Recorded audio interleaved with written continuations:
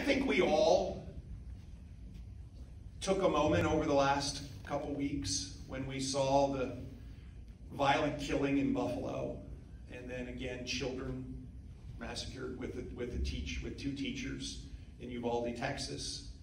And we stepped back to just thank the Lord for the safety of our own families.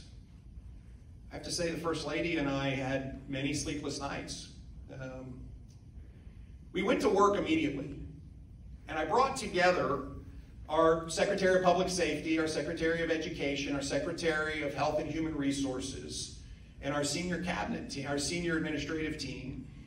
And so we said, what can we do today? The reality is there's going to be a lot of politics around this from both ends.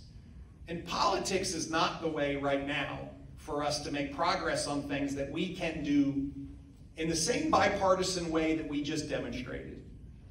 And that's why the first thing that we did was make sure that local school boards and local law enforcement were collaborating and communicating immediately, so that if some, God forbid, copycat criminal decided to try to replicate this, we would be prepared.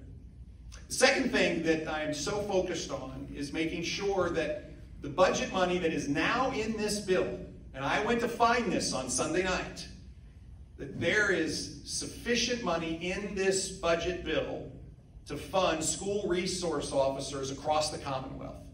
Hugely important. I've been focused on this for the entire campaign season in our first 4.5 months in office. And the third thing that we have already passed and agreed to is that safety audits would be required for every school every year, and they would be formulated in cooperation with law enforcement.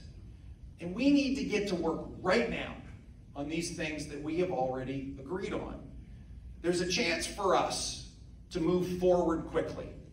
School resource officers in schools, safety audits in collaboration with law enforcement, more cooperation between school leadership and local law enforcement, just to make sure that they're prepared.